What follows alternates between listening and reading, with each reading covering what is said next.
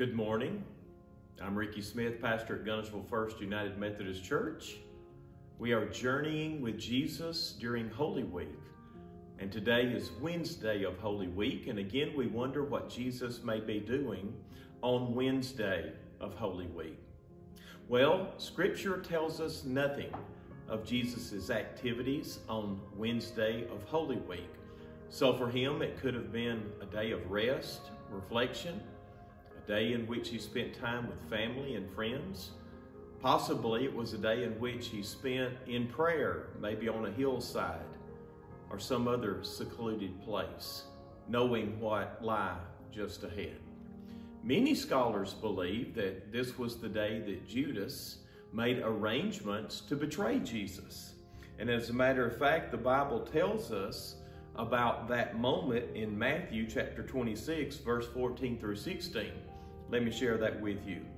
Then one of the 12, called Judas Iscariot, went to the chief priest and said, "What are you willing to give me if I deliver him to you?"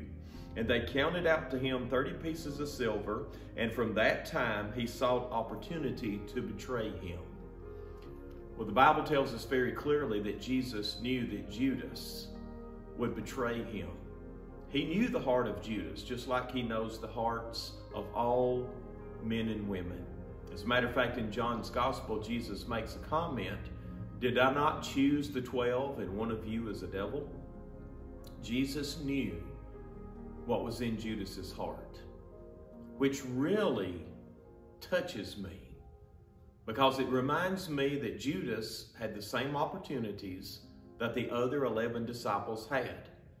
They walked with Jesus. They heard him preach the kingdom of God.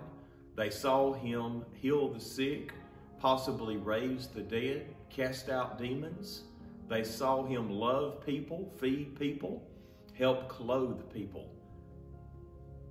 Judas saw all that and was also sent out as one portion of a pair to preach the kingdom of God, to heal the sick, to cast out demons, just as Jesus had done.